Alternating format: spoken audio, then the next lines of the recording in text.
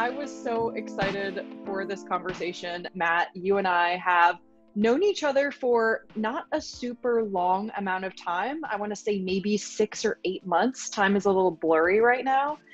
But every time we talk, I really enjoy getting to know you. I really enjoy getting to know more about what motivates you, why you love customer success, what you love about Adeption.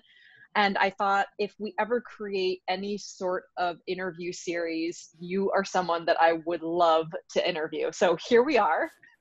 We're here. It's happening. We're here. Yeah. It's happening.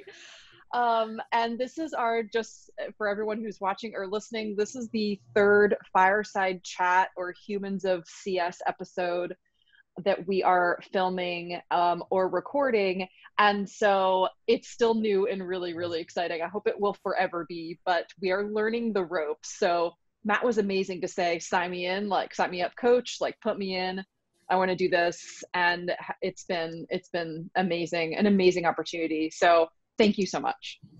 Well, of course. And I have to say thank you because you do wonderful things for the CS community and actually make it well known, which is because not everybody knows what customer success is.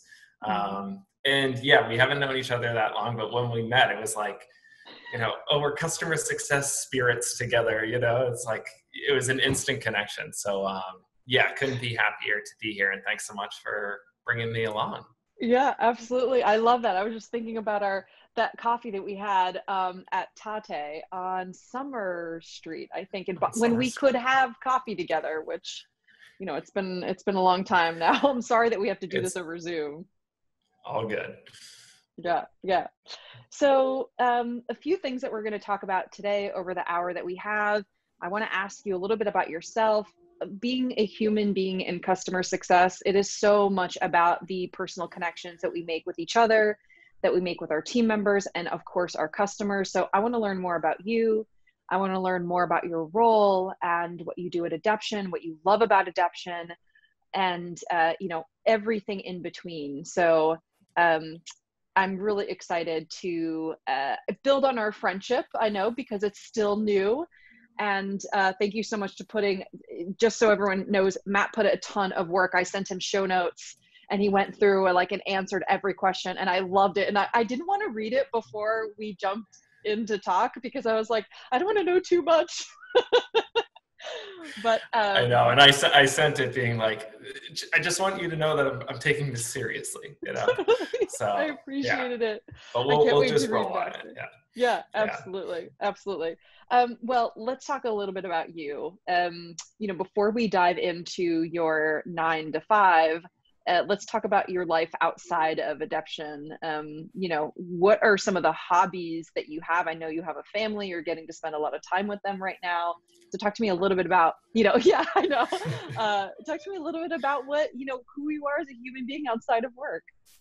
Yeah, sure. So, happily married and father of 2 great girls who are 5 and 3. And my wife is amazing. She's super successful businesswoman herself and just an awesome mom. And we live in the city in Boston, and we don't do anything crazy exciting, but we like to just be outdoors a lot.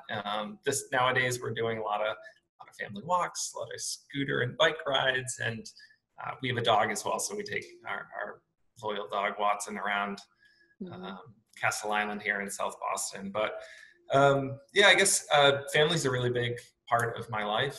Always has been. I come from a big family. My wife comes from a big family. So weekends you usually see us with them. Now that we're shifting into summer, we'll carve out some time to do some vacations down the Cape. Oh, and nice. I really think our Cape days kind of epitomize me. So it's you wake up early, have a cup of coffee, get the kids settled, sneak out for a run, go along the water, and then get home, make sandwiches, and go to the beach for the full day. And we go with my full family. So it's my brother and his kids, my sister and her kids, and there's just 9 grandchildren out in the ocean. And that's then we go home, clean up, have a beer, throw stuff on the grill. That's kind of my happy place. So I'd say that's who I am, kind of outside of the job. That sounds like a dream day that you just described. Can we be doing that right now and also filming this interview? I know. I'm like, fingers crossed we can do that this summer. So I hope so. I want to say yes, it's gonna happen. stay Yeah, that positive. sounds, stay positive, exactly. That sounds amazing. So, knowing that you really value spending a lot of time with your family in these beautiful days along the Cape, hanging out with the extended family, um, how has that experience that you've had, or some of the goals that you have as a person outside of your work, how does that translate into your day-to-day work at Adeption? How are you bringing your personal experiences into your daily work? Yeah, that's a great question. It's not really one I think a ton. I don't think I thought a lot about that until fairly recently, and it might be just part of the work that we do at Adeption. But kind of like bringing your whole self to work and being able to be your authentic self is actually a huge part of customer success.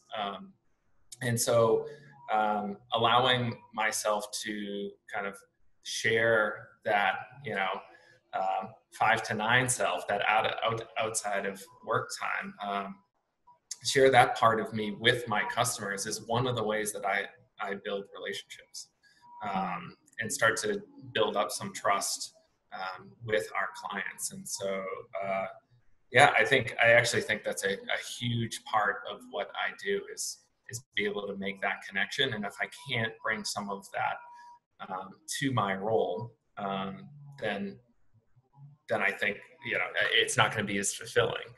Mm, And just kind of quickly, the other side of it is um, I think I care a lot, right? I care a lot about my family, and I kind of those qualities, those things that kind of come a bit naturally for me is the same type of care that I bring over into our role, making sure our customers are taken care of and are getting the most out of their experience on our platform. yeah, I love that idea of being a caretaker for our customers. And just for everyone that might be listening today, can you talk a little bit about the typical customer that you are working with at Adeption?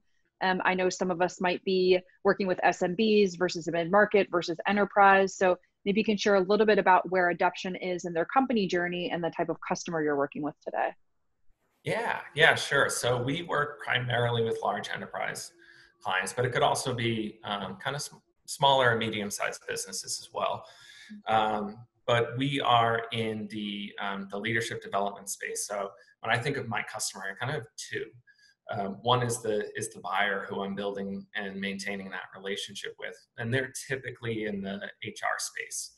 So they could have the role of learning and development. Some larger organizations actually have leadership development carved out Mm, as a title.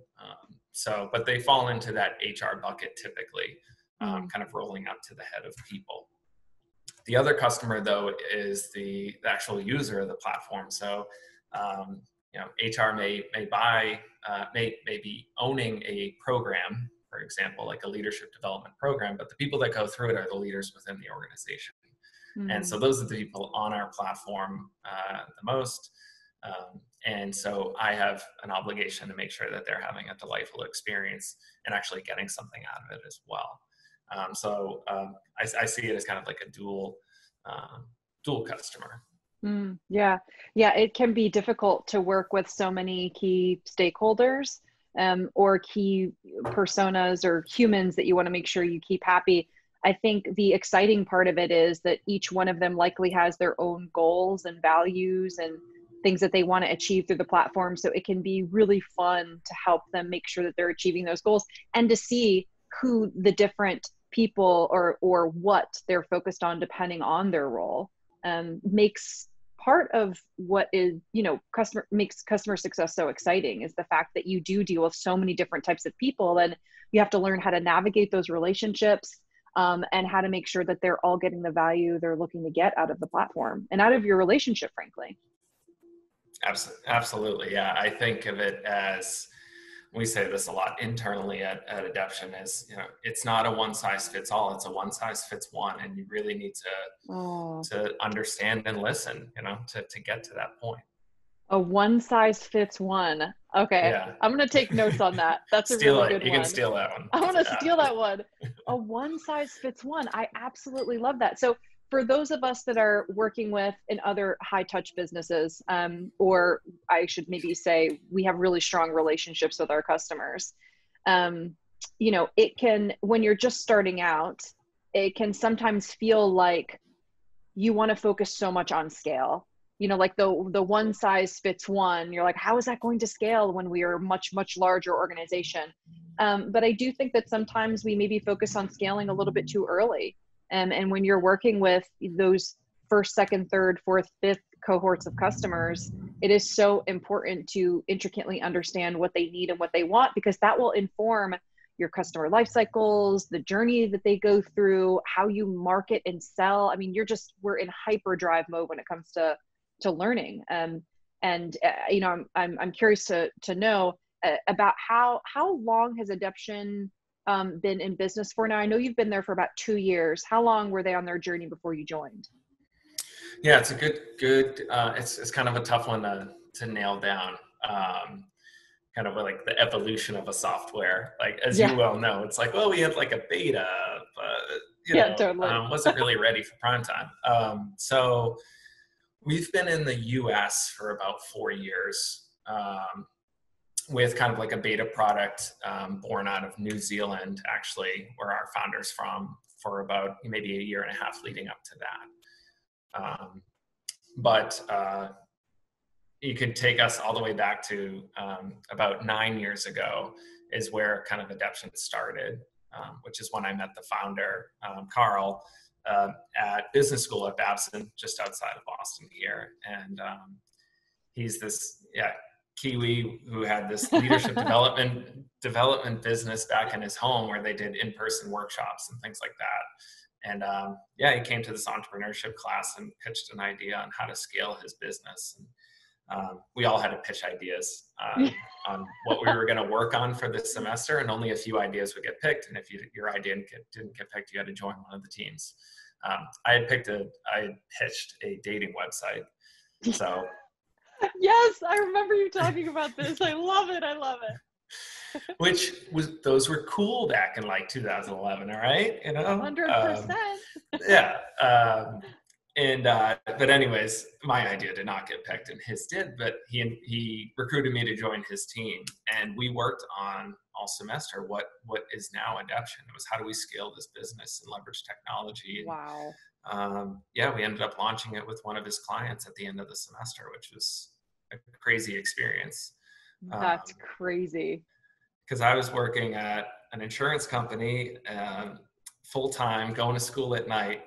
And then he was like, if you're willing to stick around, I'm going to do this thing, but I'm going to need your help. And so I was like, this is the coolest thing I'm working on right now. And let's do it. So I'm sorry, I totally took us down a different path, but that's kind of like how Adeption got started. And even though I've only been there for 2.5 years, I've been around it since the start. It's just, when we graduated, Carl went back to New Zealand, was taking the money from the leadership development company, using that to fund the profits, or fund the build of the software. I went back to my safe corporate job, but we stayed in touch. And as that software was built and we were doing betas, I was introducing him to people here in the States, kind of just playing like a matchmaking role. That evolved into more of a sales role, going to conferences with them. And then finally we got some customers, and I started playing customer success role at kind of moonlighting doing it. And after about 4 months of that, I was like, dude, let's make it happen. Like, I'm in. I'm 100%. If you're in, I'm in. If you'll have me, I love it. So knowing that you moved from sales, you had this dream, you worked on this thesis and this opportunity together. Sounds like you guys have a really good working relationship. You had the experience at Babson, and then you some time passes, you send some referrals along, then you join in a sales role, and then you move to customer success. What was the moment, or maybe not the moment, I could better phrase this question, but at what point did you think, you know what, I might be good at sales and I like that, but I think I prefer to work with our customers after the sale has happened? And how did you sort of think through that experience? And at what point did you decide, I think I want to lead customer success efforts, and I think this is what that means? Yeah, I don't know if there was a moment, right? But there's certainly an evolution. And I remember thinking, I want to do this sales thing because this is fun. We're going to conferences, and like, we didn't get one sale from those conferences, so like, either those aren't a good place to get a sale, or maybe it wasn't for me. And I've always thought I had a good personality for sales. 100%. Yeah. But when it came time, like, I also have a conservative side to me. And so there was, this thought of, well, we could pay you a little bit, or we could pay you not a lot, and have a commission based on your sales. I was just like, I don't know if I can feel like really good about that. I'd rather be able to just focus in on my work and not have like a lot of stress around it. So that's kind of like my personal feeling. But then it really came down to whatever the business needed. I do have a great relationship with Carl. I see him as a friend, a mentor, our CEO, who's just done amazing things.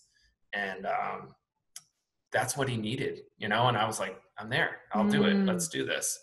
And so the beauty of my role now is that I get to do a little bit of sales still, because whether that's expanding current relationships, or we've got a new prospect coming in, I mean, I'll jump on and do a demo for them. You know what I mean? It's like, and I can do it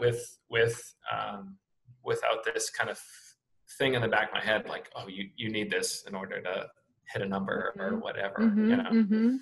I think that's such an important distinction, for those that are out there that are wondering, number one, as I build a team, should we own a number? What does that number look like from a revenue perspective? And then for the individuals that are thinking, am I motivated by owning a number? Am I sort of gravitating towards a full sales role or more of a CS role, which sometimes that can be a hybrid of sales and services. And then sometimes it really is success only. They track towards a happiness score, and there really is no revenue tied to the role. But for the individual, I think you mentioned two interesting things.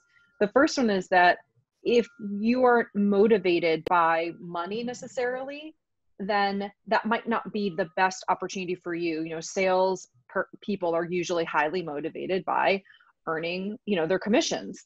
If you are more motivated by, deeply knowing other human beings and building those friendships and tracking towards success, then you might want to think of a customer success role. As you are building a team, you want to think about what are we responsible for? And depending on what those responsibilities are, I want to look towards people that are more relationship focused and less, financially focused, or maybe vice versa. And I know that's not a fair way to boil it down. That's sort of how I have thought about it in the past.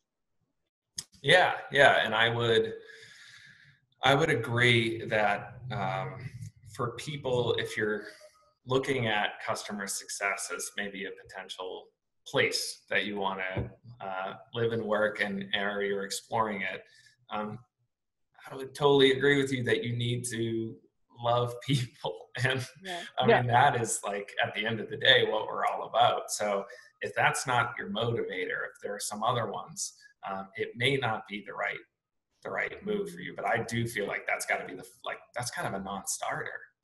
You've got to be in the people business and love it. From there, do you really, just like you're saying, like, do you get a lot of value out of building those relationships and earning people's trust, and then being able to do some like magical things together, where if they hit their goals, you hit your goals. So you should be motivated by improving their experience.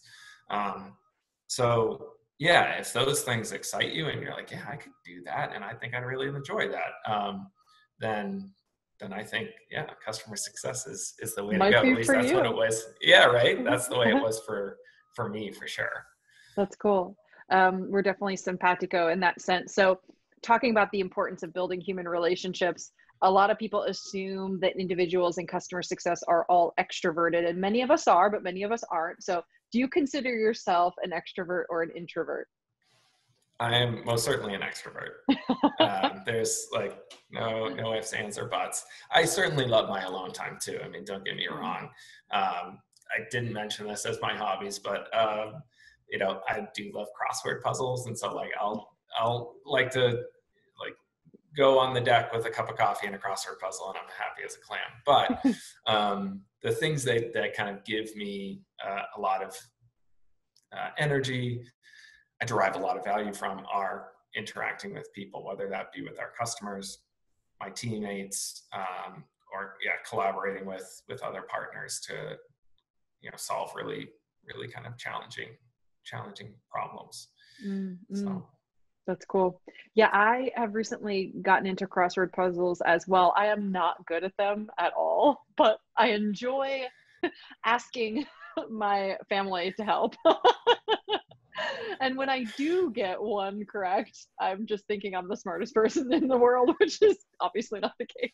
it's such a nice little boost of like dopamine or whatever, whatever the neuroscience is behind it. But Totally. it's funny. It's like for whatever reason, my dad and my brother are the same. My mom and my sister don't really care for them, but there's a little bit of happiness when my dad says, give me a four-letter word for whatever, right? My God, it's one of my little pleasures in life. Yeah. Can we please put a link to your favorite crossword puzzle resources in the show notes? I'm sure that we have some other people out there that would love that. I'd be happy to. Yeah. Well, you mentioned dopamine earlier, so I'm curious to know what aspects of your work you love the most. And we talked about obviously connecting with human beings, helping them achieve their goals. I'm sure that's part of it. What do you love about it? What maybe frustrates you about it? Yeah, great question. So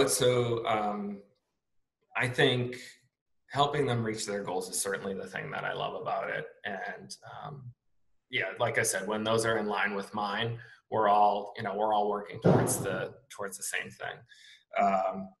The challenge for me right now, which is something that I love too, is, well, how do we scale this thing? Kind of, you asked earlier where Adeption is in its life cycle and things we need to be careful of as we try to grow too quickly. We are certainly at like an inflection point where we're starting to pick up some new customers. Current clients are thankfully expanding. And so I'm looking at it like, all right, it's like time to grow the team a little bit. But wait, how do I put down into a process kind of what it is that I do? Because I think for us, there's an art to the relationship. And so what I'm trying to do is not make it science, but at least uncover what are some of those rules of thumb or those heuristics that we can put down on paper that say this generally works really well for our clients, regardless of size, industry, what have you. And so I can take that and share that with the other person on my team, and then any of our future teammates, to say, listen, I want you to be you, be your authentic self, build your own relationships and trust with the customer. However, I'm going to give you some scaffolding too, so that, it's like bumper bowling, you roll it down, and if you hit the side, it's cool. We got you, but yeah, in between, it's all you, like, do you. So that's the thing that I'm trying to crack right now. And literally, like, this is it. This is like, I have a flow. I have, is it hard or easy for our customer along the way? That's amazing. I'm literally working on it now. Yeah. And it's I've mapped our customer journey before and all that, but it's a different lens, and it's exciting and super frustrating at the same time. Of course, of course. I think too, our customer journeys or experiences are always changing. So the moment you put them on paper, you're continuously optimizing. We are much like marketers in the way that we are always testing out certain parts of the life cycle that maybe make it into the happy path, as we sometimes call it. You talked about those inflection points that really should be happening no matter the size or the type of the customer. And then deciding maybe, does it make it into the happy path? Do we get rid of it? But it's so fun to be a mad scientist testing out all these opportunities to see what sticks and what works, and then to operationalize a team around it. It sounds Absolutely. like, yeah, it sounds like you're really enjoying yourself, which we're all meant to have fun. I am, and I'll be honest too. The past 2 weeks have probably been like two of the busiest weeks that I've ever had, and I certainly had moments of like, oh my gosh, like I can't keep up. But one of my teammates was like, who leads our sales efforts, was like, just sent a WhatsApp note. So because we have teammates in India and in New Zealand, and then here in the States we use WhatsApp. But he sent it out, and he's just like, everyone just like hang in there. Like we are at a moment like that we're going to look back on and be like, that was awesome. So I was like, little boosts like that. I was like, okay, I can do this. I can hang on. But I really wouldn't have it any other way. No. Yeah. Yeah. I feel like this is maybe a nice place for us to talk a little bit about burnout, because, we're all wondering, how do we ensure that we keep the energy high?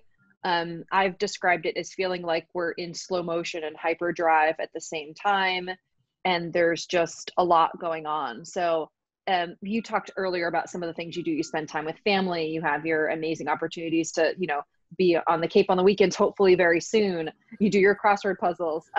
What are you doing as a team, or what are you thinking about doing for your team to help ensure or mitigate burnout, knowing that there is just so much to be done? Yeah, I feel like it's a never-ending battle, or I don't even want to call it a battle. It's just a challenge. It's something you're going to constantly have to manage, because things are always going to come up. So I kind of talk about what we do as a team, but also talk about my personal side of things. So as a team, we meet because we're spread out all over the globe, and we've been remote. We've never had an office, so we've been remote always, with maybe a few exceptions. But we check in on WhatsApp every day. People send, what are you working on today? And so that's one thing. We have a weekly call on Monday nights in Boston time, for a half hour, just to connect as a team. You may share a little bit about work, but it's really like the human connection. And just those little things can go a long way in terms of perspective, just being able to talk, things like that. So there's something about making sure that we're still connecting, especially in a virtual world. The other thing, and this is something I'm not necessarily great about, but I'm working on it, is doing like things together. So, if you had your top 3 priorities, you'd have, for me, it'd be work, it'd be family, and friends. And too often, I think we think of those things as separate. And how can we find moments in a busy time where you may be able to satisfy maybe not all 3, but 2 out of 3 with one activity that's joint. So I like to do my crossword puzzles, but I also like to spend time with my family. Maybe I do a puzzle with my daughter, who just got a new one for her birthday. It's a Frozen one. It's sweet. This is so powerful. I am really vibing on this. I feel like this is going to be a life-changing thought. So please continue. It's why I'm not interrupting. Please.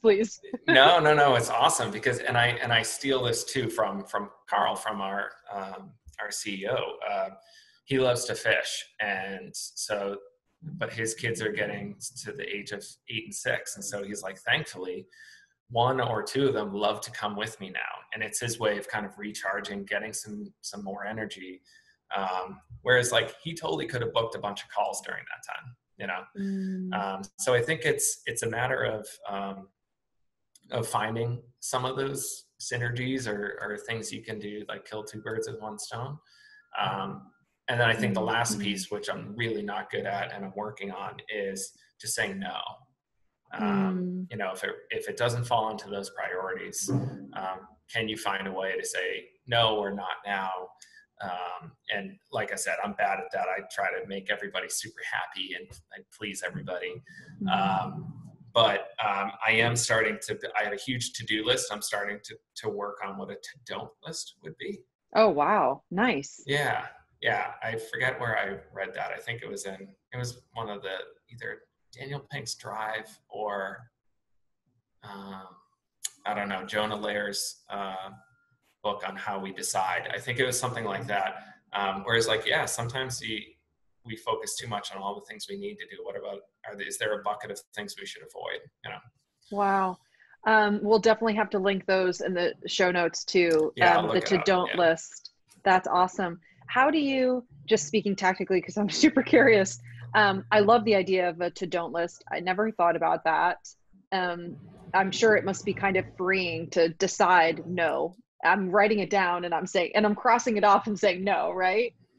Now, when it comes to your to-do list, knowing that there are so many things to be done, how do you manage productivity on a daily basis? And I'm really curious tactically how you're doing this. Are you blocking off time in your calendar? Do you have sort of, just an app that you use, then you go down and you cross things off? How are you most productive? Yeah, it's I think it's an ongoing like dance, because certainly there are times like even creating my journey map and focusing on how do we onboard customers and things like that. I've blocked time on my calendar and it keeps getting like bumped and bumped and bumped. So that's not always like a foolproof way for me to do it. So that's just me personally. What I try to do is I have my super long to-do list and I try to chunk out the top priorities for the day. Okay. And just really focus in on those. My time with my customers is already blocked. I meet with them weekly. Some of them it's bi-weekly, but most are weekly. And so I try to add that to the like agenda of, if it's not totally on me, if it's something we can discuss or work on together, I try to let those things be where they are to free up some time for others. But I wouldn't say I'm necessarily like the all-star at it, Well, I think one of the things I love about you, and you have this on your LinkedIn profile, I wrote it down because I love it. Be conscious, be curious, be better. And that what you're there at Adeption because what you're working on is worth every little bit of that effort. So I really find that admirable. And it sounds like, through everything that you've mentioned today, it's been so focused on being aware of what you're doing and what you want to improve. And then being curious about improving it and then sort of carrying out on that curiosity. So, and I your productivity hack around not letting things be silos. You mentioned friends, family, and work, I think. Sort of thinking about how you can bring them together is pretty genius. And how am I almost 40 years old and I haven't even thought about that yet? We should talk more often. I was going to say, we're the same age and I totally stole it, but I like to steal. I steal with pride, I'm not ashamed to say. Yeah. Well, I was talking with a friend the other day and he said, he's the head of customer success at a company called Board.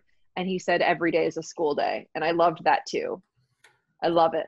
And awesome. That's why I show up. I'm motivated by learning, or else, I don't think I would get any joy out of it. Yeah, absolutely. And I think, I'm going to like shamelessly plug Adeption, but the be conscious, be curious, be better is our tagline, and it's how we work with leaders. And so we look at it as and there's good studies to back it, but leadership's an action. You know, it's not something that you get out of a YouTube video or a masterclass, or even in one of the books that I just quoted that I think was so great. Nothing changes until you actually do something about it. So we liken it to getting fit, like going to the gym, or learning a new instrument, or working on crossword puzzles for, as a new hobby. You're not going to get better until you start to try it out. You can listen to all the experts in the world, but it's all about you. And so we try to take folks through that path of being conscious, be very deliberate about, like, what is it like that you're currently experiencing? Are you good at it? What do you already know? There's usually a lot of things that we already know that we're just not doing. Totally. And then be curious, explore what others are saying. And then what do the experts say? But we'll use AI to curate that so that it's unique to you. So that it's a one size fits one experience. But all of that is done in order to get you to say, like, all right, this is what I'm going to do in the next 2 weeks to try to get better, to move closer towards my goal. And then we have people come back and share what they did and reflect on how it went. And then you go through the cycle again. So, so you showing up to work like every day's a school day and trying to learn something new and be better by being an active participant in that, that's magic. That's how it's going to go. I love it. It is magic. So you mentioned the philosophy behind Adeption and what you guys are really working towards. What is your team working towards accomplishing in the second half of 2020? This year is already almost half finished or half over, which is just insane. Have you begun 2021 planning? What are you thinking about the rest of 2020? Love to hear any of your thoughts around how you're deciding where you're going to spend your conscious time for the end of this year. Yeah, I like that, the conscious time. I'm going to steal that one. So right or wrong, I'm still very much focused on 2020, and there are a couple things, and I mentioned to you this before, there is construction going on directly outside my building. So this is Boston, guys. This is city living. So if you hear a lot of beeping and jackhammers and things, I apologize. But I try to speak up over it. Anyways, 2020. So expanding with current clients is still the main goal for customer success. And it goes back to what you were saying about being careful about growth and things. We've been with most of our clients for about 2 years, for some coming up on 3, and some were, we're small. We are a small company, but even then we were even smaller. And so they were taking kind of like a baby step pilot with us, and then we did a little bit more, and then a little bit more, and now we're at a point, which I'm really proud to say, is some are really ready to try to grow, and they've introduced us to other people at their company. And so that is still the goal. It's all right, we're not over the finish line there yet. Let's keep working. So number 1 is expand. Number 2 is nail down those heuristics, those rules of thumb. Because I feel like I need to get my house in order before I get to my 3rd goal, which is grow the team. Because I don't want to bring people in and then be like, what is it that you want me to do here? I love that. And I used to sort of, I don't know, chafe at the idea of so much prep, or even a little bit of prep, I have to be honest, going into hiring when you are a young startup, early stage. And this was, again, 10 years ago, Sansi thinking. And my thought was, this is a sink or swim environment. It's been sink or swim for all of us. There are no rules. There is no playbook. You just need to come in and work alongside me. I work alongside you. Let's make some magic happen, as you say. And I realize now that I think the spirit of which I said that or thought that was not bad, but you really do. I was really taking for granted the fact that we have, you've spent time in a business, you've amassed so much knowledge. if you aren't able to put that in some form that's easily digestible by the additional members of your team that are just coming online, you're now forcing them to start from ground zero instead of being able to learn from, you know, everything that you've already learned and then have a step up. So I realized, you know, after doing that, and by the way, plenty of the people that joined the company did very well and were fine, irregardless of my ridiculous leadership tactics, right? In spite of me. And now I realized, like, oh, that was such a little bit of a shame to waste, you know, so much knowledge and not maybe put that in some sort of format where someone can digest it and then grow and hit the ground running. So I think it's smart. Yeah, I'll let you know how it goes. Yeah. I'm not convinced that this is going to work just yet, but it'll be a start, and we'll have some dialogue, and I'll get some feedback from my team, I'm sure. Can we please get a photo, joking of course, of that napkin? I want to use it as Totally. like one of the, I'm like, look, you don't have any excuses. Matt Murphy put his customer life cycle on a napkin. Exactly. This is the number one reason I need Quala right now. Oh my gosh, I love it. So let's talk a little bit about the team then. You mentioned you're poised to grow. I've had a few conversations lately with leaders, customer success leaders that are just starting to hire their second, third, you know, team member, first, second, third team member. And there's this, everyone's very excited. And there's a lot of opportunity. I know you're on the team, you have a member additional, I'm sorry, I'm forgetting her name. Ashima, yep. She's in India, yeah. Who works alongside you. So what does the team look like in the future? You mentioned, I think growth was one of the metrics you're working towards. So how are you hoping to grow the team? Yeah, so I think the first answer is I don't know, to be totally honest.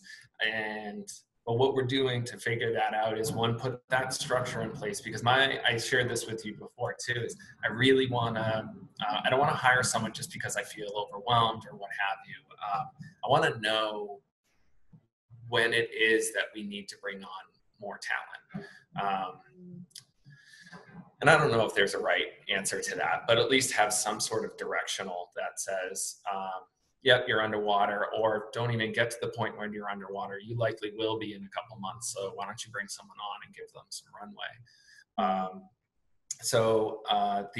The other thing I'm doing is going back to Babson and pulling a student in from there whose summer internship fell through because of the COVID stuff, and having her help us kind of develop a strategy for what would it look like to grow this team. And so I think it's a bit TBD. I foresee us always being a bit lean though, and really, kind of having athletes, if you will. It's probably an overused term, but someone who's not just answering customer service queries that come through on our chat. You'll do that, but you're also going to be testing experiences, building experiences on the platform, and doing a lot of components that make up the customer success relationship. I think that's smart. We all know this. I'm not stating anything new, but throwing more people at the problem does not always solve the problem. So I think as you answered the question, I don't know, that's very powerful, because you could sort of default and say, well, the company is growing, so I intend to hire 2 to 3 more people on the team based on wanting to keep the level of service the same. But that's could be in this case a little bit of a cop-out, because there are so many other factors that you want to consider, that you're personally considering. And I think it's cool that you're bringing in talent from Babson. I'm sure this is going to be an amazing experience for her. And then you guys get to learn from how she thinks about problems. She gets to learn from you, because I know you have like a black belt in lean management. I think I saw on your LinkedIn that this is not your first rodeo. It's true. That was my former life, and that operational side will always creep in. But yeah, little out of practice, but still. It's like riding a bike. Just get back Yeah, on a it. little bit of water, it'll grow. And yeah. Totally. No, I think that's great. And thank you for answering so honestly, because there are so many different things to consider as you decide to grow the team. It reminds me, so I had mentioned a few times, or might include in the show notes, that we have our Humans of Customer Success community. You talked about the community earlier on the call. Thank you so much. There was a pretty long thread, I want to say a week and a half ago, around hiring, what levers people look for or look to pull when they're hiring additional members of their team. And most of them were small teams just starting out. But you're not starting out, but just poised to scale. So I would just offer that up because they probably, have much more expertise to share than I do. And I found it fascinating seeing all the different, I already thought it was complicated and there's so many levers. It was really interesting to see how everyone thinks through how and when to hire, because we have people, we have processes, and we have tools, or sort of the three areas we all look at when we decide how do we want to continue to support our customers and what does that look like at scale. But this was such a fun conversation. I know. I had a blast, and I should say too, like that. The board is one of the places I absolutely will go to do like a sanity check, right? And say like, hey, and it's so cool. Like, so I joined 2 weeks ago, right? And it's like, it's just cool to know that people are out there so willing and open to help others in our space out, because I do think it's a fairly like uncharted land. I mean, I think yes and no. I think we know how to service customers, but there's so much more that can be done, and the work that you're doing is a huge step forward. And we hope to, I've already learned a lot from you in terms of what are the things we should be thinking about, what are the things we should be looking to measure and deliver on. So you'll hear from me when I'm having my struggles about, I don't know if I should hire someone yet. Yeah. I love all of it. And I learned so much from you too. And that's what it's about, right? Every day is a school day. Yeah, for sure. So if people want to find you and connect with you, what are the best ways for them to do that? Yeah, so LinkedIn is probably one of the best, and Matt Murphy, but you should add Adeption to that, because there's, like, I live in South Boston, there's probably 6 Matt Murphys on this block, so look at Adeption as well. You'll find me, because we're a pretty small team. And then you can also find me on Twitter at @MurphBoston. Nice. I'll link those up in the show notes too. Cool. Thank you so much. Thank you for sharing about your leadership philosophy, about sort of how you bring your personal into the professional and how you think about growing the team. I loved hearing the story about how you met Carl, and I mean, it definitely reminds us all, right? You get to make your dream job up if you just keep your eyes open, so you guys had a great relationship, and then you'd offered up some help, and then it turned into opportunity, and then it grew into client success. And along the way, you just showed up, right? You suit up, you show up, and you do some hard work, and then it turns into this opportunity, which you're clearly thriving at. And I loved hearing about it. So thank you. Well, thank you so much for the opportunity. I always love getting a chance to talk to you, and thanks for bearing with me through our construction on our street here. Hopefully it doesn't completely ruin the interview, but we'll just have to do it again if it did. 100%. Part 2, Matt Murphy. Yeah. Awesome. Thank you so much. Yeah, thanks, Sansi.